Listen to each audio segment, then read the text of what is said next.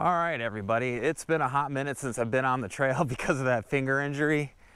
Goddamn fins. Anyways, we're at the White Tanks Regional Park, as I'm sure you saw the intro.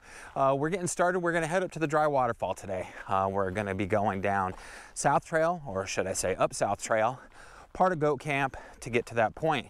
Now, it's about 6 miles round trip. The hike itself isn't gonna be too bad.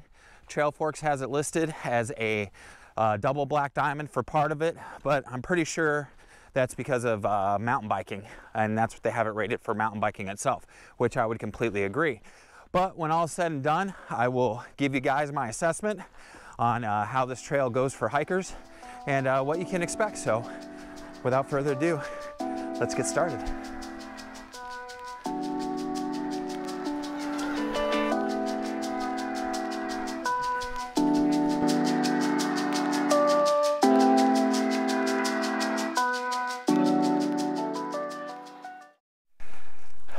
All right, everybody, so we're about a half mile into the hike. Kind of feeling it a little bit.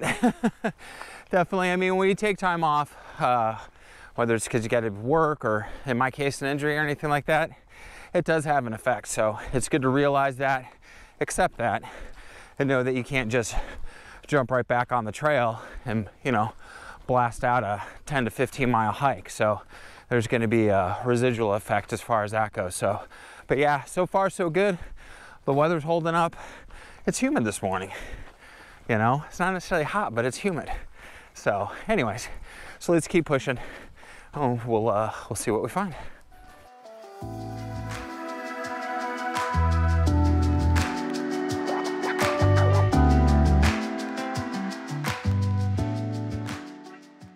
All right, everybody, so we're coming up to the 1 mile mark. I know that because the trail junction's coming up and it's roughly at 1 mile. Advantages of this being my my backyard, so to speak. So as you can see, we're going to be switching to Goat Camp from South Trail.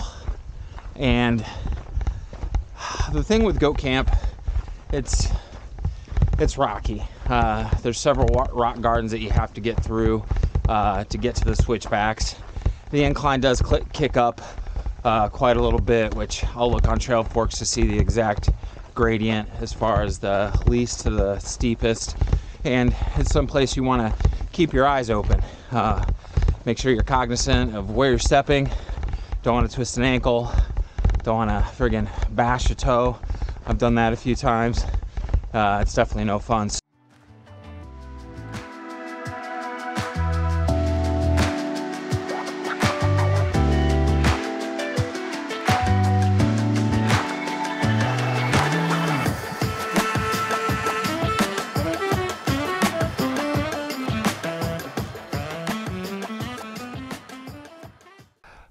All right, guys, so we're just about to the base of the switchbacks, and this part is a little shitty, I'm not gonna lie.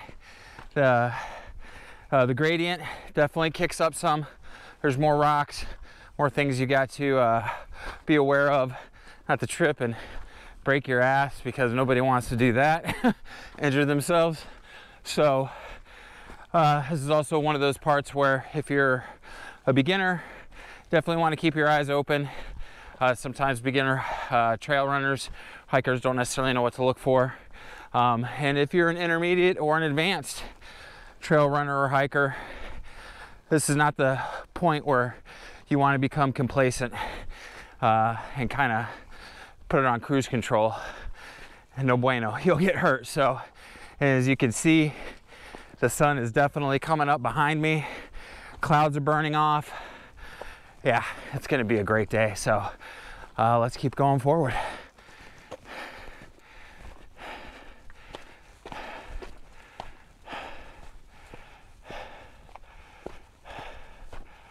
All right, guys, so we have made it to the base of the switchbacks, and we are 1.9 miles in. And let me go ahead and face the camera there. That's where we're going. So you can see we got a little bit of a ways to get there. And it's about a mile worth of switchbacks. Now, these switchbacks suck. in shape, out of shape, I don't care what shape. Isosceles triangle shape. These switchbacks are no fun, but it's a good test. It's a good way to keep yourself fit, and something to shoot for as far as that goes. Now, going up, the gradient will definitely get extreme. There's a couple spots here where just the calves and your quads are gonna just light on fire. I mean, it's ugly. And then there's some spots where it's not so bad. You know, I guess with everything, you take the good with the bad on that one. So anyways, keep flip-flapping my jaws. Let's get moving forward, get up to the top of this thing, and check out the view from the dry waterfall.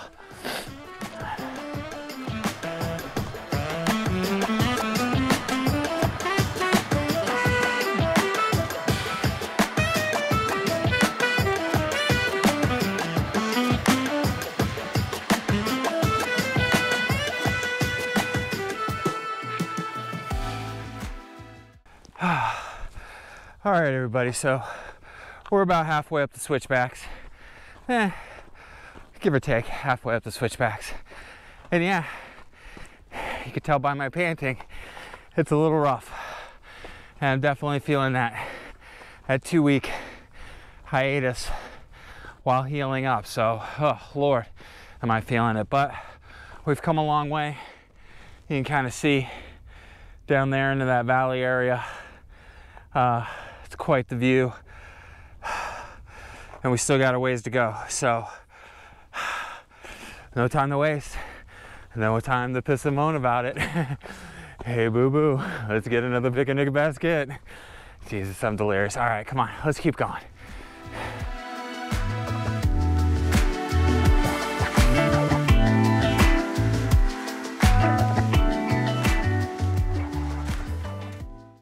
All right, guys, here's a much better view of where we're at. You can see down there into the valley area, a trail of the switchbacks. That building off into the distance is actually the library and the rec center. So, which is actually a really cool place.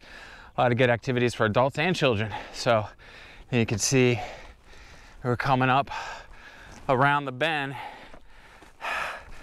I know, I love Credence, so yeah, we're almost there, but I just wanted to give you guys a quick peek at what you can expect being out here.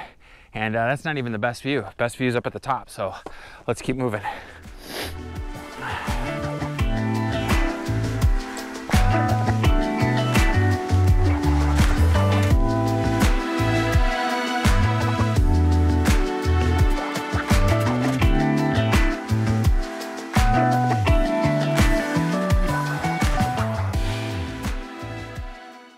All right, guys, we're making that final push.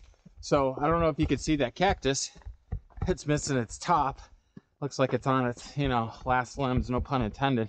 That's pretty much the marker that says we're at the dry waterfall.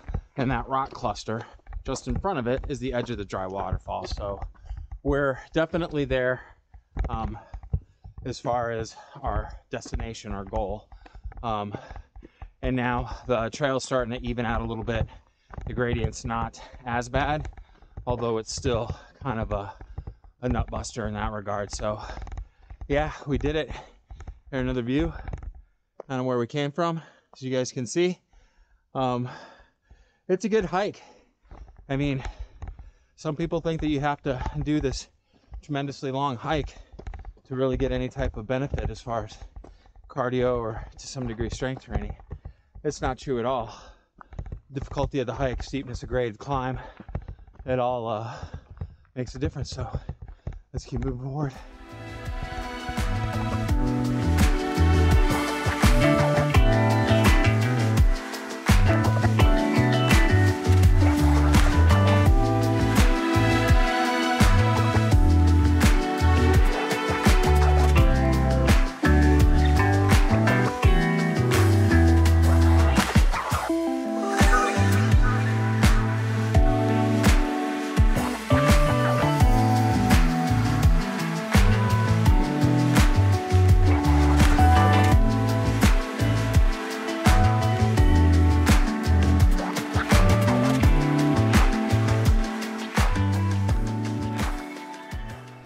Hey everybody, so as you can see, we've made it to the dry waterfalls at the top of the switchbacks here at Goat Camp Trail in the White Tanks Regional Park. And you can see from the view behind me, let me step out of the way really quick, we've come a long way. There's a lot of vertical feet to be gained, not to mention the difficulty of the switchbacks. Right now we're sitting at 2.57 miles, so round trip's actually going to be a total of 5 miles, just over. Going down is always easier to some degree than coming up because you have gravity working with you, but it doesn't mean that it's going to be any less, we need to use any less caution. Those steep gradients, lose your footing, you're going to slip, and gravity's no longer going to be your friend at that point. So, and as you can see, I mean, it's a good workout, you know. Even with the cooler temperatures, you are going to work up a sweat, and you're definitely going to feel it in your legs for sure. I have no complaints though. I mean, again, gorgeous views, gorgeous morning, and this is one of the reasons why we do what we do. So I'm gonna go ahead and pack up the gear at this point and gonna head back, shoot a little bit more B-roll, and then I'll give a total final assessment once I get back to the vehicle that includes that downhill hike back to the parking area. So I didn't even bring snacks today. Can you believe that? I remembered everything today except for snacks, and that's one thing you shouldn't do, especially on a longer hike. But this one's a short one. I ate a hearty breakfast, so no big worries there. So, all right, guys, let's get the gear packed up and head on back down.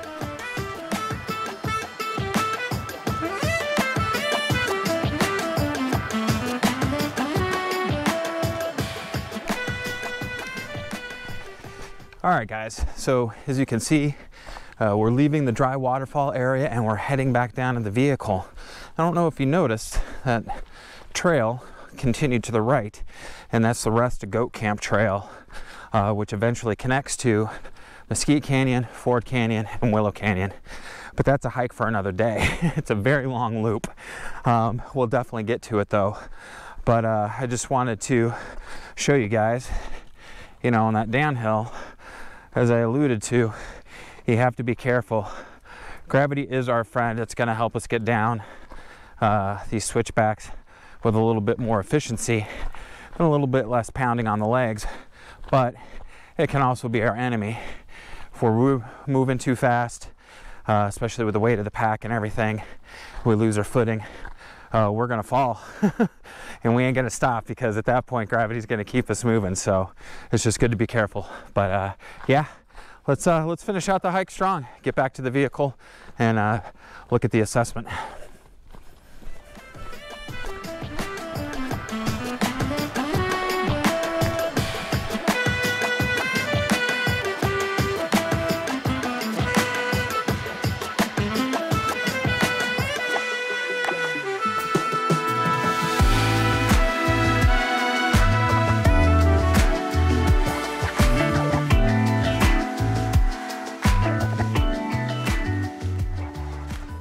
All right, everybody, so we've made it to the bottom of the switchbacks, officially the bottom of the switchbacks, and this is pretty much where the trail gets significantly easier.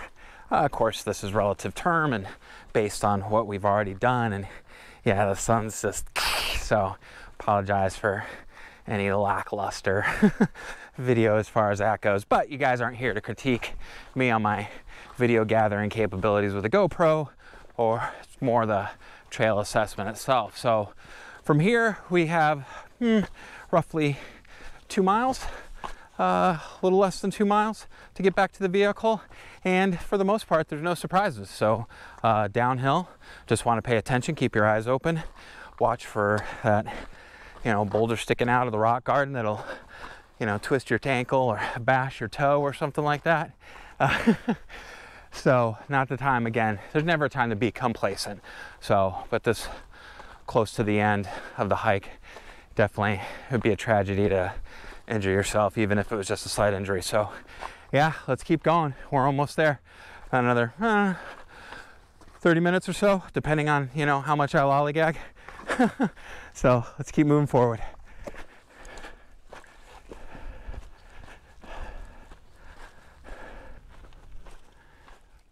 Well, that can only mean one thing, guys. We are almost back to the vehicle, about 1 mile. So it's been a good hike so far. A little over 4 miles, according to the Garmin.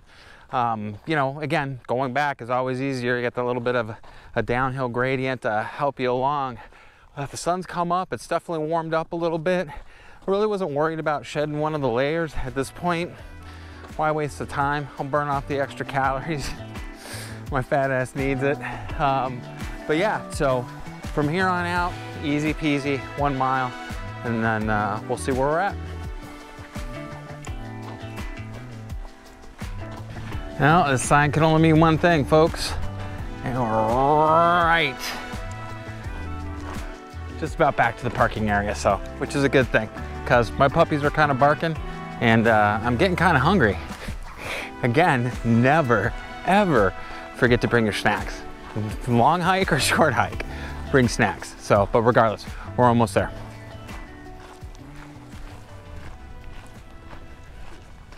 All right, everybody, so we made it back to the vehicle, and the distance was 5.31 miles, which is actually pretty good for an out and back. I don't call this a loop because we didn't travel in any type of circle. It was to the dry waterfall and back to the vehicle. Trail Forks does have this rated, I should say Goat Camp Trail rated, as a double black diamond. If you are a mountain biker, absolutely. There are sections you will have to push your bike, gnarly sections, ugly sections. I'm talking super ugly sections. If you're a hiker or a trail runner, I would say at the most I would rate this at a black diamond, but I'd still be hard pressed. I'd say this is an intermediate trail. Now, all that being said, who is this out and back for? Well, if you're a beginning trail runner, hiker, trail walker, and you're looking to up your fitness level and your stamina, this is for you. If you're an advanced hiker, trail runner, trail walker, and you don't have time for that 8, 10, 12 mile hike, this is actually for you as well, because those switchbacks are what make the difference. The switchbacks are going to push you to the level of your physical fitness and really test you in that way. Now, coming down is always, you know, more fun, again, because of gravity helping you out, but you still want to be mindful. Goat Camp Trail is filled with rock gardens. A lot of little, those round, you know, river rocks sticking up out of the dirt protruding, a lot of loose rock in some areas. You just want to be mindful. Everybody remember what loose rock did to me on the trail, so you just want to be careful. All in all, it's a great little 5 mile out and back. I highly suggest it if you're in the area or you're looking for something that you know it could be a go-to on days you don't have a lot of time, but you still want to get out there and enjoy yourself. So that's it, guys, from the White Tanks Regional Park in Waddell, Arizona. I want to wish you guys a great day. Don't forget to hit the like button and the subscribe button if you like this video, if you like the other videos. If you're like, man, we just want to tune in to see what that crazy bastard's going to say next, definitely do that. Like and subscribe. As always, be kind to yourself and others. Be great stewards on the trail. And I got to ask, what are you waiting for?